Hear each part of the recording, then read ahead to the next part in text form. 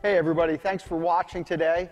One of the things that everybody wants to know when you're choosing a broadhead is you want a broadhead that can stand up to some abuse, particularly when you're hunting, right? Every shot isn't a perfect shot. Sometimes you're going to catch a shoulder blade or a rib or some other hard object in that animal, and you want to know, is my broadhead going to hold together and continue to do the job?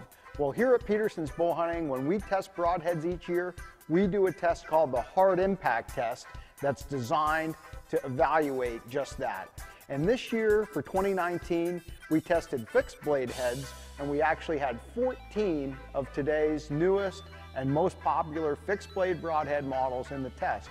And what we did in the hard impact test is we took the broadheads, took a brand new head from each model, put it on the end of our test arrow, and we launched that out of our shooting machine at a range of 20 yards right into a sheet metal plate that's 0.03 inch thick.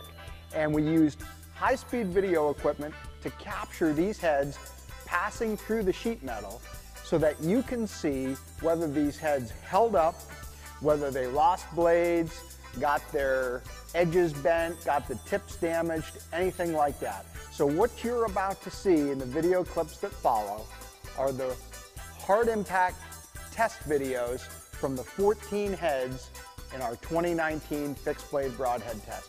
Enjoy, and thanks for watching.